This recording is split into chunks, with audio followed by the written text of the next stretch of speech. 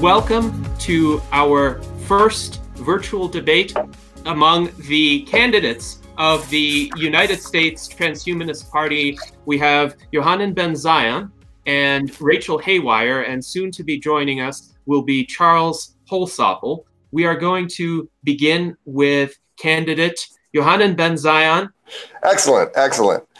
So if you're not familiar with my campaign, I am representing the Futurist New Deal, and I need to tell you a little bit about that.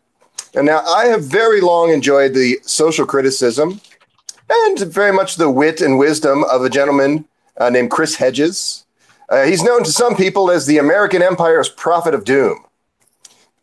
Now, I feel it's good to pay attention to criticisms of all manner of systems, even if you don't look to every part of them as gospel truth, and that's the way that I've enjoyed Mr. Hedges.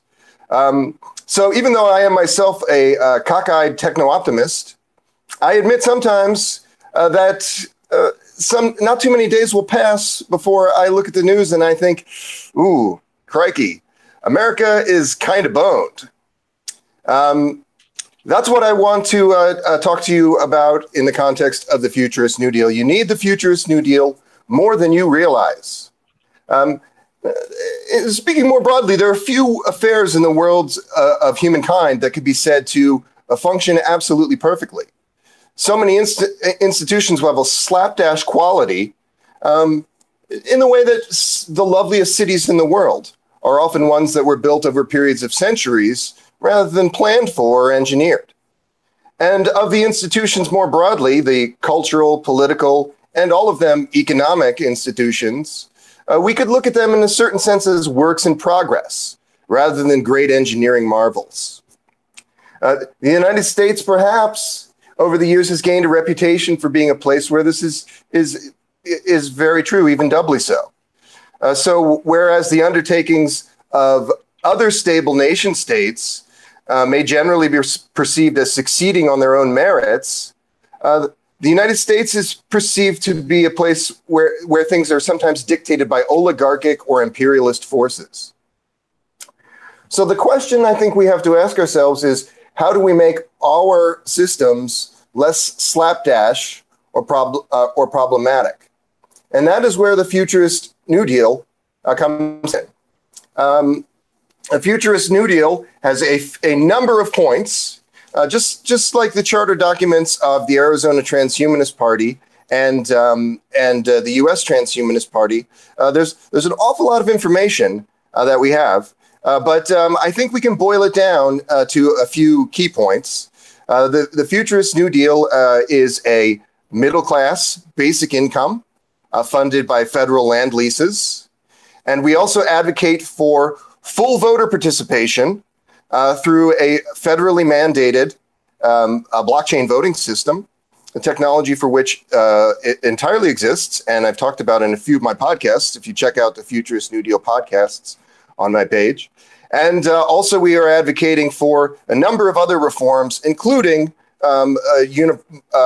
measures that would implement universal health care.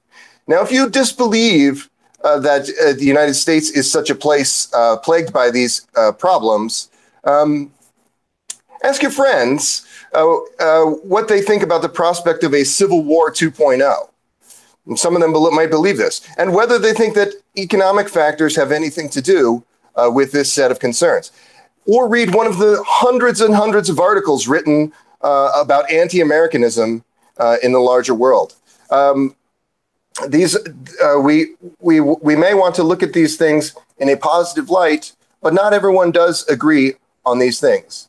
I don't like the way that the term deep state is used in the United States. It's bandied around and twisted. You're probably politically literate enough to realize that this refers to specifically centrally planned forms of government different from those in North America.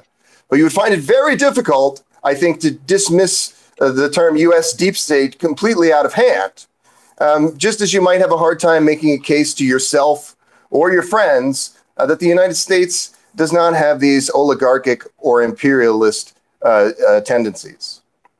The Futurist New Deal was intended and was conceived of as an attempt to solve some of these problems. And also with an issue that I'll be talking about in my next speech, with radical life extension and super longevity in mind.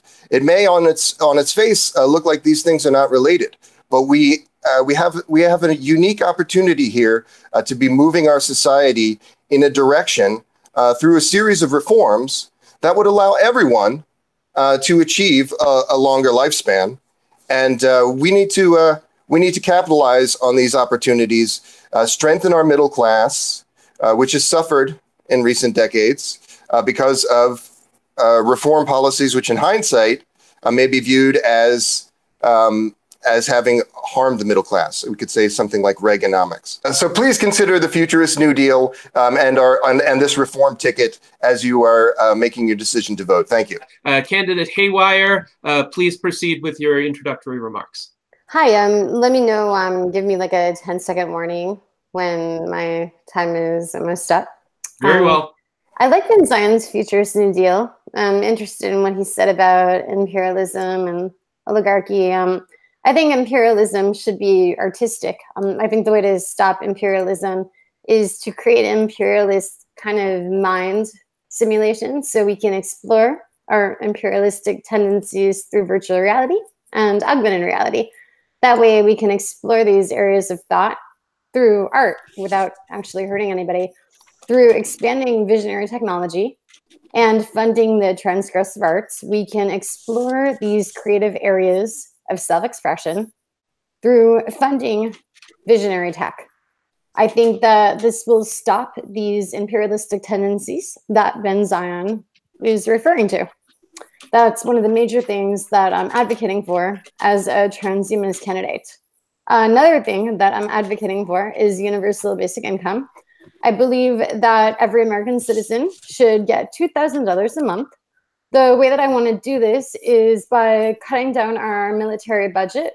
We're currently spending an obscene amount of money on overseas wars. I want to bring our troops home. I want to cut down spending on the surveillance state. I fully agree with Tulsi Gabbard. I want to end this Cold War that we have with Russia right now. I think it's absurd. Our real threat is the Chinese surveillance state. It's obscene. Their social credit system, it's absolutely obscene. As I said in my 4th of July speech, it's enough to make any producer of Black Mirror jealous, the way that they're surveilling their citizens. So I really want to stop this imperialistic global trade. So this is very important to me, to cut down on military spending, to cut down on the surveillance state, and really to get non-violent drug offenders and sex workers out of prison. So we take that money, we relocate it to give every American citizen $2,000 a month, universal basic income, funding of the transgressive arts. And I believe that I would be a good candidate for president of the United States and for the Transhumanist Party for these reasons, in addition to my experience as a transhumanist organizer. When I was a lot younger, in 2011, I founded the Extreme Futures Festival. It was one of the first events of its kind, if not the first event. I brought people together from all classes, people from the goth industrial scene, people from the punk subcultures, with people from the high ends of the ivory towers, and people from the Silicon Valley elite. Aubrey de Grey was one of my headliners. I'm sure you guys are familiar with him. I brought him to speak with Ben Goertzel, who I'm sure you guys know. He played alongside Atari Teenage Riot head Hanin Elias, who was one of the founders of the cyberpunk musical movement. We had people like the band Negativland, an early cyberpunk pioneer. We had Survival Research Laboratories, a performance art underground cult band in San Francisco. They created a pyrotechnics robotics show. We took over LA Center Studios. We had robots setting things on fire alongside life extension scientists, people talking about mind uploading. And I brought together all these different subcultural strata, all these different classes together to form kind of this new fusion of art and technology, of life extension and self-expression. And to this day, there are many festivals that have still been influenced by the work that I've done. And I want to continue on this pathway as a candidate. And this is all very important to me. As Andrew Breitbart said, politics is downstream from culture. And I want to continue doing this work as a candidate, and I hope that you guys will support me in my efforts. Well, great. Thank you, Gennady, and Johan and Rachel for being here and trying to put this together so we can change the world. And myself, Charles Holsopple is my name, and I'm the founder of Project 222, a human rights campaign. And it basically says that we are all better off if each of us have dignified access within civil society to a minimum of 2 gallons of clean water a day, 2,000 nutritional calories a day, and 200 cubic feet of secure shelter. So covering Maslow's hierarchy of needs and putting it into finite amounts so that we can actually break it apart bit by bit scientifically, technology and ethics and our resources, so that all people in the United States and ultimately around the world have dignified access to food, water, shelter. And I started that, well, let me go back. And when I was a young child, I learned a couple what it has served me throughout my life. And they were at the grocery store and out by the mailbox before I was in school. And I learned at the grocery store that there were 2 water fountains, one white. Curiously, my father told me there was no difference in the water. And this was in the 1950s.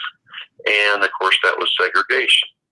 So I learned that black and white are not always black and white, and absolute is a perspective for the most part. And there's always that little quantum quirk somewhere. And in this case, it was obvious that society was not treating this as the same. And then I learned about heaven and hell. And out by the mailbox, I'm talking to little Jenny Berman, and she tells me, well, we don't believe in you. And I had heard that was the only way to get to heaven, and if you didn't go to heaven, you went to hell. And I was assured that she wasn't going to heaven, I wasn't going to hell, and that all those little people that didn't know anything about, that didn't have the knowledge of what I was given the knowledge, they weren't going to hell either. So I learned that absolutes were not really adhered to, at least by society. And then I went, grew up, went in the Army, was a medic in the Army, and when I got out, I did carpentry and learned some trades, and then I worked at a psychiatric unit at the VA hospital. And then I went into capitalism, and I bought and sold, bought low, sold high as often as possible, sold or traded around $300 million worth of product. And at that point, 52 years old, 2005, I said, there's got to be more to this. And I went on what I called a sabbatical and I was going to take a couple of years off. And I had been successful enough at capitalism that I could if I lived right and without excessiveness.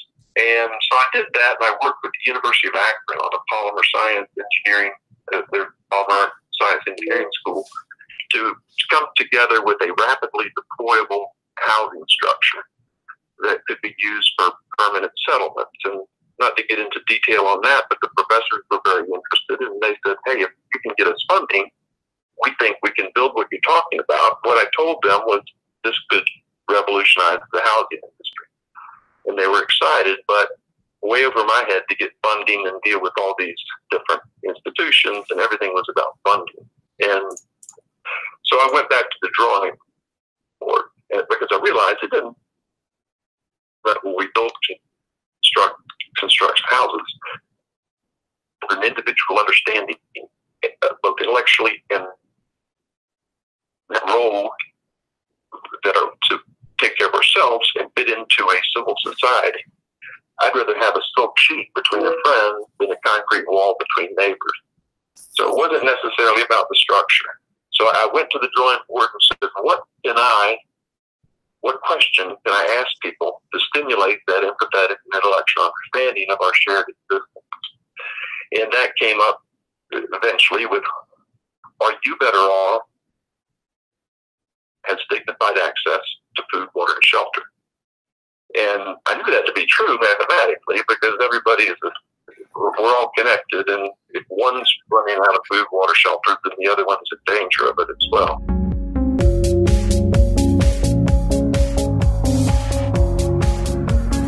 The possibilities are very, very exciting to me. So what I'm thinking is all humans should be able to have access to life extension technology.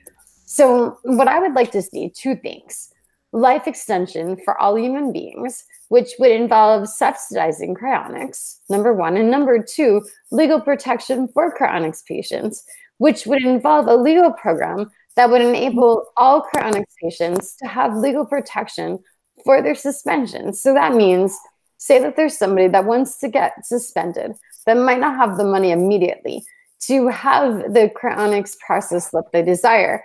They would be able to put down a plan that would give them that opportunity later, even if it's something as simple as paying $20 a month, something like paying in cryptocurrency. And it's important, I think, to again stress that the Futurist New Deal creates an environment that is highly conducive to getting those 340 million people to survive to a universal longevity escape velocity.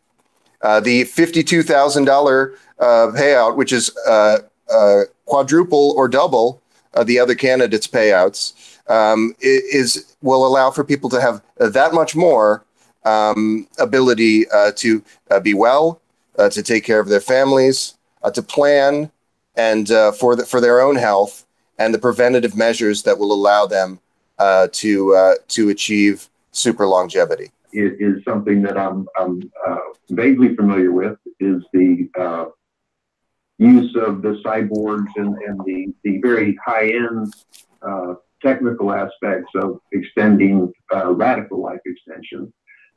My core, though, goes back to significant life extension, and it starts at birth. I'm not just looking for the old guys like me. I'm looking out for those that are born into this world that are not born into an equal set of resources and technologies and science that never reaches them. So we have about 20 million people in the U.S. that are inadequately housed without dignified access to food, water, and shelter on a secure basis.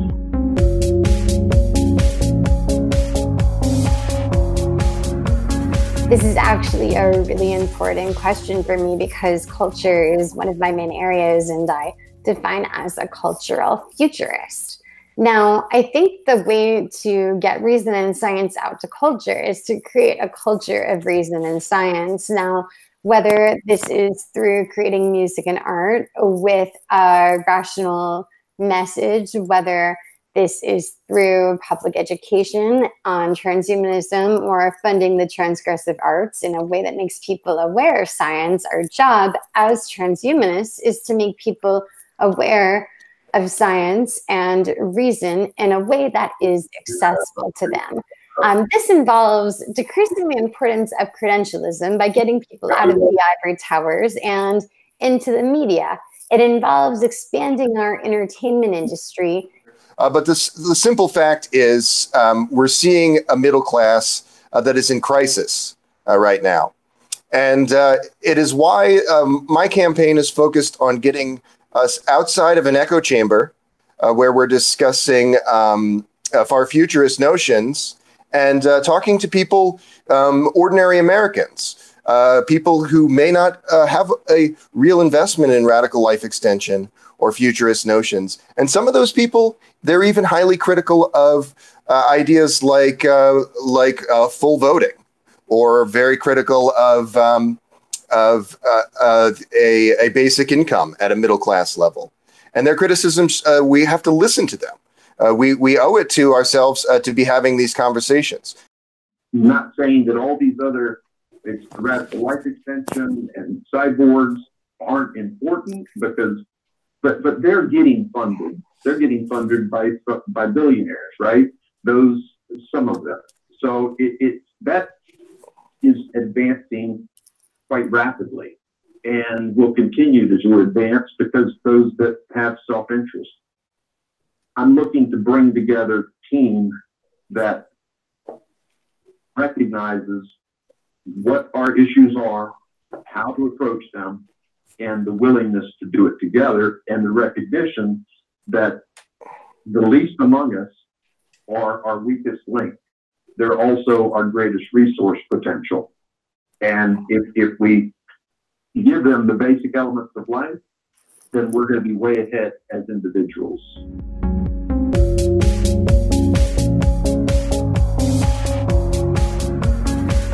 These threats were constantly assessed. What would happen if AI took over the world? And on the other end of things, I was also hanging out with a lot of working class people, and they were just worried about AI taking their jobs. So on one hand, people were worried, what happens if AI takes our jobs? Now, this was like over 10 years ago. And on the other hand, people were like, well, what if bad people get access to AI and some crazy, psychopath uses AI to kill all of the human race?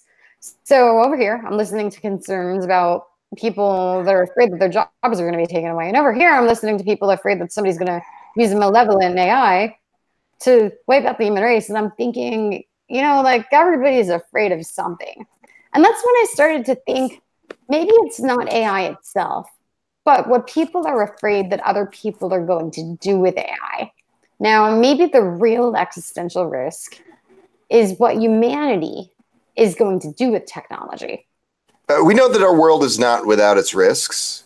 Many of these risks are not merely far future concerns about artificial singletons or gray goo or mad science run amok. We are already seeing downsides in many ways to automation and advanced algorithms from a contemporary civil rights perspective. It's easy for us to want to overlook these things in the new media landscape because we have benefited tremendously as a society from this network effect and connectivity in ways that we don't always want to acknowledge on a daily basis. We are more politically literate as a society. We are more agile. We have this kind of connectivity and many benefits that come from it. That's given a lot of people a lot of hope, a lot of strength. And all of these benefits are helping us a lot. The existential threats, whether they be, what's a cause and what is a result, but climate change, healthcare, pollution, conventional war, nuclear war, abuse against women and children, and the refugee situation, which is hundreds of millions. And so what do we do about that? What do we know about that? How much data do we have on each individual and what their needs are? And what do we measure that against? I'm back to 222. So if you have refugees, and I'm going back to that because it's very much in the news and it's something that we can help capture the attention of for the Transhumanist Party. If we have something that says it's a solution, and we identify the cause, and we use what we know in order to address it collectively.